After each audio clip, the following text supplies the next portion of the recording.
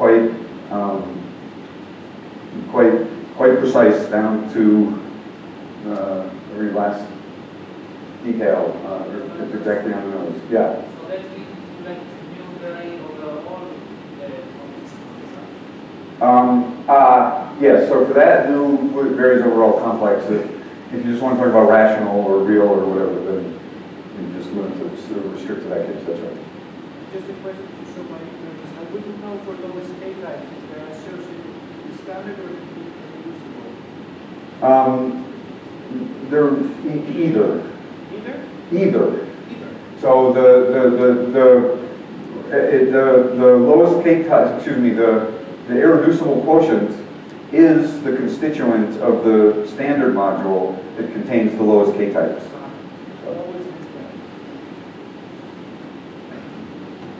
Okay, and just to be super precise, in order to really write down this projection on the nose, as we've been talking about, you have to pick an x naught, and then what you get is a bijection between this set and the irreducible g k x naught modules.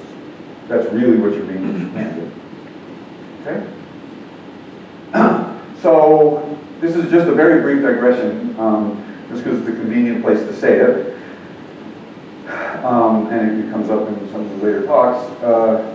This is just what I just said. Standard final non-zero parameters parameterizes the irreducible admissible representations of G, and it's really a beautiful fact that if you simply take these parameters and if you take the standard, if you take the collection of parameters x lambda 0, where nu is 0, if you take this collection of standard final non-zero parameters, that parameterizes k hat, the irreducible representations of k. Yes, so that's absolutely right. So what you take this parameter and you make a representation of G out of it. That's a tempered representation. And these conditions guarantee that, that this representation of G has a unique lowest K type. And the map from this parameter to the unique lowest K type of this representation is this bijection. So these representations, for this type of parameters, it is easy to determine if they are different or not. If they are what? We find the same representation. Yes. So the majority That for these guys, equivalence of these types of parameters is easy. Was that the question? I think so. Now I don't understand the question. if I give you Just take two the lowest parameters data. with nu is 0, is the test because equivalence easier than general?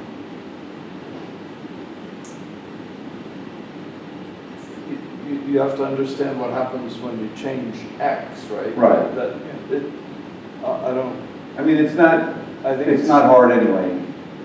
Yeah, I I think mean, it's that's just- the right answer. It's not Yeah. especially easier. Yeah. I mean, I wouldn't. Well, I wouldn't say that taking the lowest K type and checking whether the lowest K types are equal is a particularly good test either. Anyway, this is. So. Well, on Monday when David talks more about Hermitian forms, you'll see that the restriction of these representations to K is playing an important role, and this is the connect. This is an important fact. But that's all I'm going to say about K. I want to go on and talk about the Kazhdan-Listig-Bogan integer. So fix an infinitesimal character gamma, and a lot of the time you can just take rho to be the infinitesimal character of the trivial representation. In a lot of ways, that's the most interesting one, where there's the most complex structure, the most complicated kinds of representations. We're going to work entirely in the Grothendieck group, and I'm not going to try and define that precisely, but it's basically just you have modules which are not necessarily irreducible, but they have finite composition series, and you ignore you pretend that everything's semi-simple. The only thing that matters is the composition factors.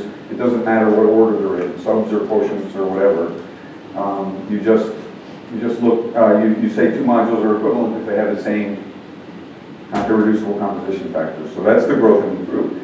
And so basically, the way I think of the way, one way to think of the growth in the group is it's a Z module, and it's the formal Z span of the set of irreducible representations with this infinitesimal character, just the formal Z module. And this is a finite set.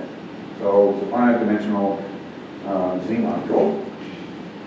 And so by definition, an element of this space is a formal sum of irreducible representations with infinitesimal character, with that infinitesimal character, and integer coefficients, not necessarily positive, just arbitrary integer coefficients, sometimes called the virtual module.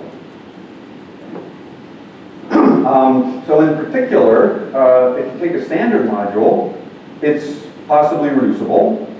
So it can be written in the growth of the group as a sum of irreducibles. And again, it's not literally a direct sum, but it has a collection of composition factors, and the AIs are their multiplicities. And yeah, so this equality is what is in the growth of the group. And I should have said that these AIs are greater than or equal to 0. These are actual multiplicities. It's a beautiful fact that the standard modules also form a basis of the growth of the group.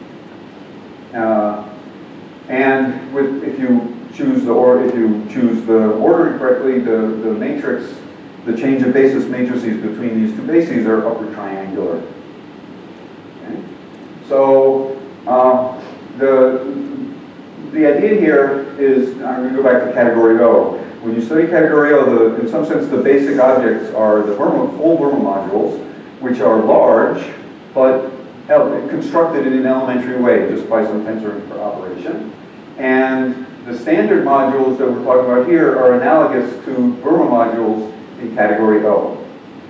And just like a Verma module has an elementary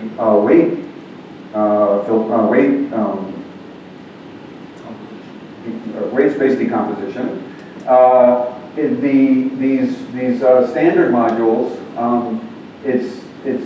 have nice formulas. They're easy to it's easy to compute the restrictions to K. You can write out their K multiplicities. So these standard modules are large, but in some sense elementary objects. On the other hand, the irreducible modules, they're like the irreducible highest weight modules in category O. In some sense, that's what you really care about. And so in category O, you might be asking for what are the weights of an irreducible finite dimensional representation, for example. The analogous thing in our category is take an irreducible representation and compute its restriction to K. That is a hard problem. And in general, there are not good techniques for solving it. Well, just the one I'm about to sketch is the only one that I know that's general. And so the idea is, so this is just some terminology. You write a standard module as a sum of irreducibles. That's called the composition series of I. And the inverse relationship, where you write an irreducible as a linear combination of standards, is called the character formula of J. And I mentioned here these Z's are non-negative, but these BI's can be any integers. And this is called the character formula because, well, I mentioned K-types, but also the global character. Oh, I think I said something about it here. Yeah, there are formulas for the distribution character of these standard modules, and therefore, if you have a formula like this, you get a formula for the character of J. That's why this is called the character formula. And also K-types. This gives you a formula. If you know these K-types, gives you a way to calculate the K-types of an irreducible representation. Oh yeah, that's what I say here. This is how you compute a restriction of an irreducible to K, like this. And what David is sort of halfway through explaining is that, and this is a very vague statement, but just to give you a little bit of an idea, is you want to compute Hermitian forms on irreducible representations. That's what this is all about. And the idea is that, in keeping with this sort of philosophy, that computing the Hermitian form on a standard module should be easier. And so if you can do that, then there should be some formula which relates the formula on irreducible in terms of the forms on the standard module. And that's exactly what's true. And I'd say that in the 1980s, people started looking for something like this, and it was very elusive, and only in the last couple of years, well, last 6 months, did we pin it down. There are a lot of really, really hard problems in making this precise, and I'm sure David will be talking about some of these issues. What are the CIs actually?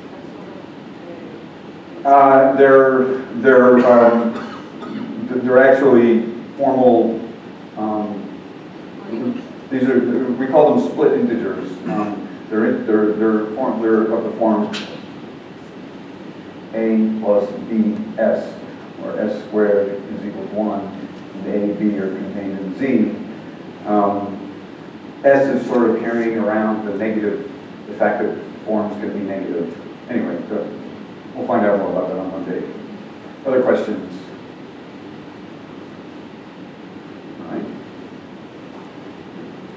So, as always, the only way to understand this is to look at SL2. So let's do the SL2 example. So, in the list of the four representations of SL2, one of them is x0, 1, and 0. That's the holomorphic discrete series. And x sub 1, 1, 0 is the anti-holomorphic discrete series. It should be clear that Atlas would always close the parenthesis.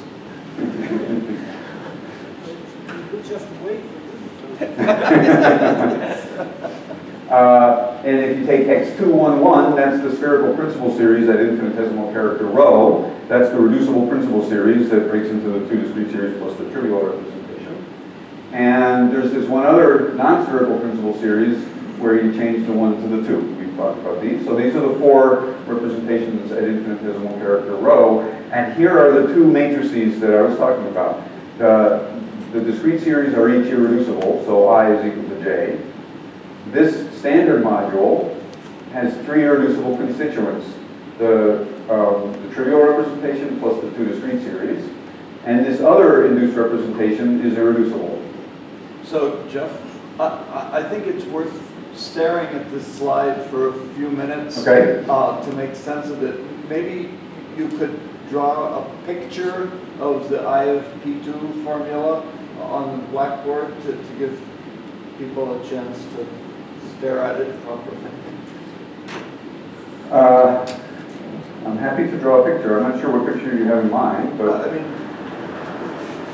well, for example, showing the K-types of the spherical principal series and how they get divvied up. Sure.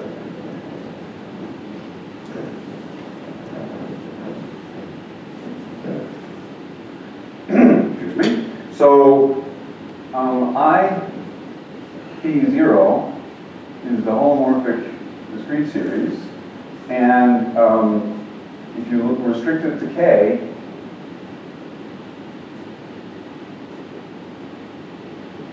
these are its K-types.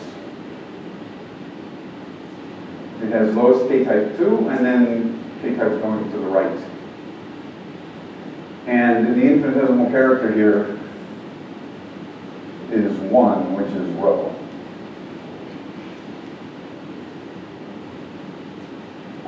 The opposite guy, I of P1, is the anti-holomorphic discrete series.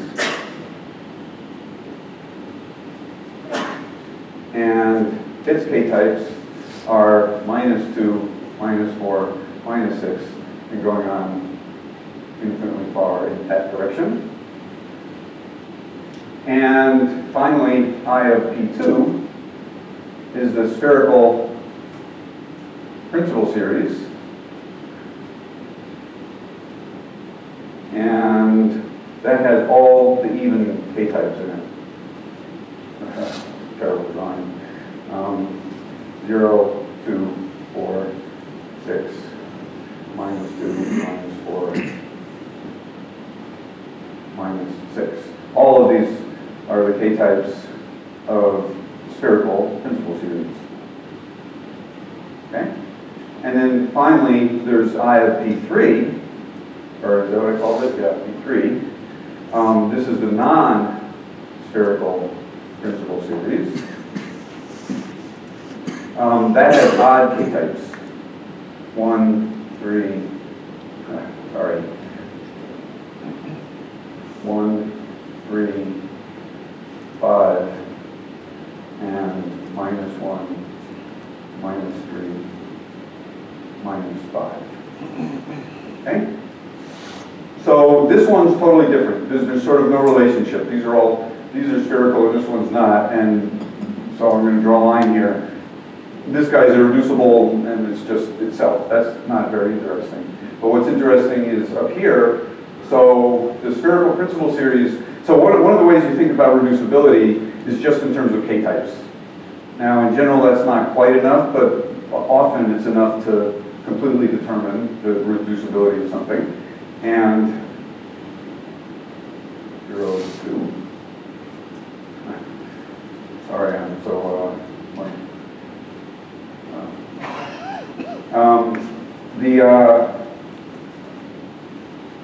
what do I want to say? Oh yeah, so this guy is reducible. And so how does it reduce? Well, it has this discrete series in it. So I draw that like this. And it also has the opposite discrete series in it. And it has the trivial representation. And that's what says that in the Grothendieck group, I of P2 is J of P0 plus J of P1 plus J of P2. This is trivial, discrete series, and discrete series. Is that what you have in mind? Yeah. Okay. So all I care about is the Grothendieck group. Depending on whether new, well, the way we've chosen things, yes, the trivial is the quotient. And that's what these brackets mean. These are subs, and when you quotient out by them, you get the trivial.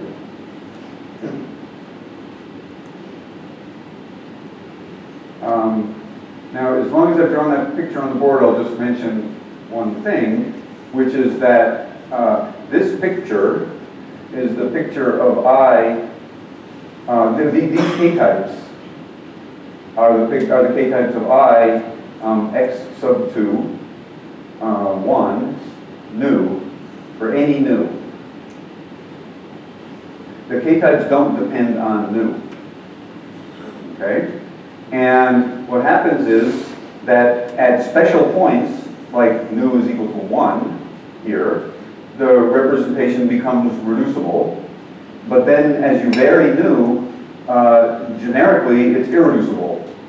And the whole ballgame is to deform nu and watch what happens as this thing becomes reducible. And so I'll just mention one example. If you take this thing, I x sub 2, 0, 1, this is irreducible. And if you take the limit, you deform it, you get a family of representations I x sub 2, 0, t. And for t less than or equal to 1, greater than or equal to 0, it's still irreducible. Greater than 0. Strictly greater than 0. Yeah, sorry, that's what I wrote. It's irreducible, and at 0, it becomes the limit of discrete series plus direct sum the limit of discrete series minus exactly this non-final guy I was talking about. So this is the picture of this representation. It's irreducible at nu equal to 1, but if you went to nu is equal to 0, it would break into two pieces like this. But there's no room for a finite dimensional in the middle, so you just get two pieces. And so what I've spent the last 10 years doing is fiddling around with deformations like this and trying to figure out what happens. All right? Okay. What time did I set? Quarter of? I think so. Peter? Yeah. Okay. So, so here's the irreducible as a sum of the standard in terms of sums of irreducibles. It's obvious how to invert this matrix. You can write the trivial as the principal series minus the two discrete series in the growth of the group. Okay? So we get these two 4x4 matrices that are inverses of each other. One of them, this is the matrix which is giving you multiplicities of irreducibles and standards, and this is the one which is giving you multiplicity of standards and character formulas for irreducibles. Okay? And as is evident in this picture, there are four representations at infinitesimal character rho, but they break up into two blocks. This matrix is block diagonal. And the representations which are grouped together in these matrices are called a block. Oh, that's what I say here. An M lambda is the direct sum of blocks. And each block has these two bases and these matrices which go back and forth. And the Pajon-Lustig-Vogel polynomials compute these matrices. Question? What's the question? No, the representations are like columns. Oh yeah, I'm writing them as columns. Thank you. You have Mark to blame for that.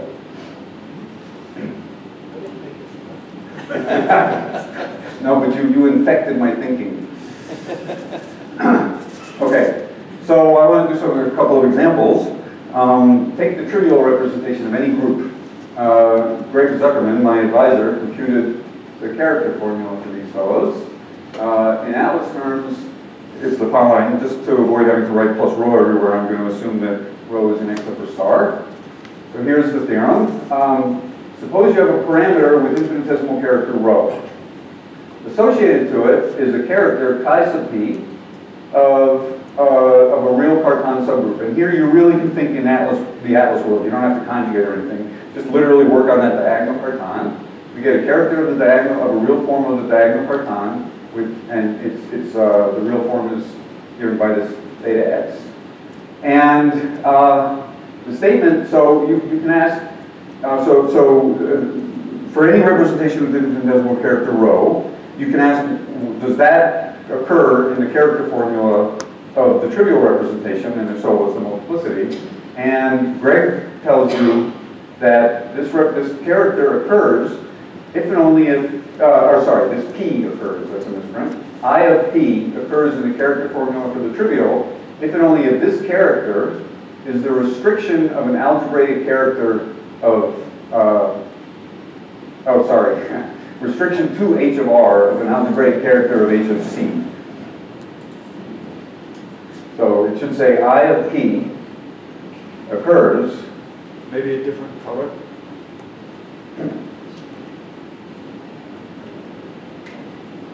I of p occurs in the character formula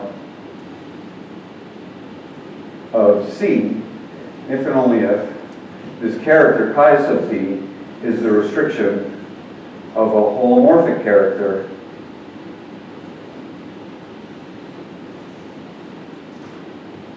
of h of c.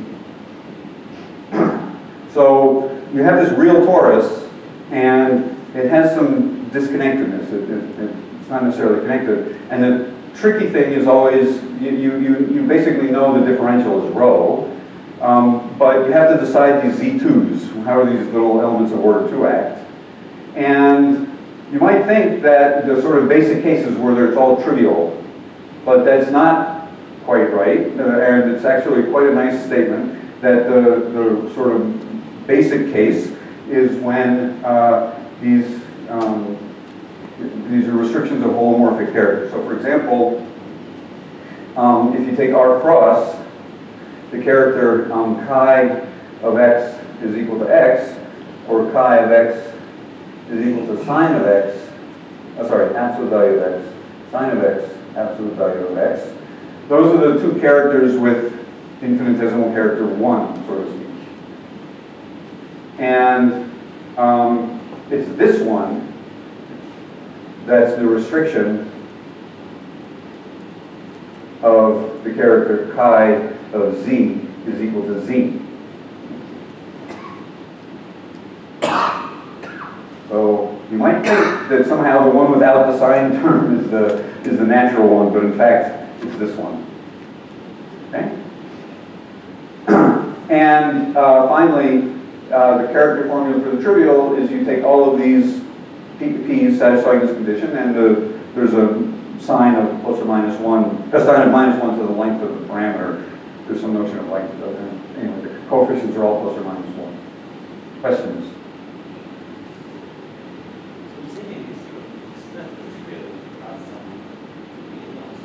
Absolutely. Sorry, could you repeat? The question was, the theorem says you can write the trivial representation as a linear combination of standard modules. That's exactly right. Yes, that's correct. Yeah, I mean, given what I said earlier, you know there is such a formula, and this is telling you what it is. So this, in fact, is computing some Kajikanovsky polynomials. This fact existed long before Kajikanovsky polynomials existed. This is late 70s? This theorem is, as you say, it's more or less from Greg's thesis, which means about 72. Okay, so I'm not going to say anything more about the D-module picture, but in the D-module picture, representations are parameterized by a k-orbit and a local system on the k-orbit, and these representations that I'm talking about are precisely the ones where the local system is trivial. In Atlas terms, this is the formula. You run over all KGB elements, and for each KGB element, you take this rho guy that I mentioned earlier. And there's a length on x. Am I missing a constant? Is this off by a constant, maybe? I'm not sure. There might be a constant. Yes, it is. The order of the Wahl group of W mod The W. length of the trivial parameter. Yeah. Belongs Okay. So there's off by constant. But it's quite nice. It singles out this family of parameters, the one where lambda and rho, excuse me, lambda and nu are both equal to rho, and those are the ones which give the trivial local system. And the way I think about this business is that if you're given a well, let me just go on to the next slide. I'll say it. But let me pause there. Questions? Yeah. -1 to the dimension of the orbit. I mean, this number, the length is the dimension of the orbit, so this is -1 to the dimension of the orbit. But X is, yeah. X is a KGB element, so it's a K orbit. Okay, so here's an example. This is the trivial. This is the trivial of SP4. So somebody asked me yesterday. I forget that some of these things aren't obvious. So SP4 is a group, and trivial of SP4 means the trivial representation of that group. So that's a parameter. And then print block says construct the block of this guy, and then it's just an output routine. Prints it for you in a nice way. Okay? And if you look through here, you see that the x's occur 0, 1, they all occur exactly once except there are 2 x's right down here. And if you look at the lambdas are all rho. Rho is 2, 1, except for this one. And what that tells you is that the character, and this number 10 is the trivial parameter. What that tells you is that the trivial representation is the alternate, the linear combination of numbers 0 through 10 with some signs. Is it, I mean, I think it would be pretty if it's easy for you to switch windows and do character formula of trivial. That's on the next slide. Great. And one thing I want to point out is that I said something about rho over here, previous slide. Oh, there it is. Rho. So the lambdas are all rho, but what about the nus? This nu is rho, but these other ones aren't. So in particular, these are 0, but there's an equivalence. And all of these parameters, you could plug in nu is equal to rho, and you get an equivalent parameter. So for example, up here, if you plugged in, if you replace this parameter with one where nu is equal to 2, 1, it would simply replace it with 0 because it's equivalent. So you can think of all of these nus as being rho. They're just rho projected to the plus y. Exactly. That's precisely what these are. Yep. So what Mark said is that what these points are is nu projected to the -1 eigenspace of theta. So it's rho minus theta rho over 2. Yeah, these are precisely 1 minus theta x over 2.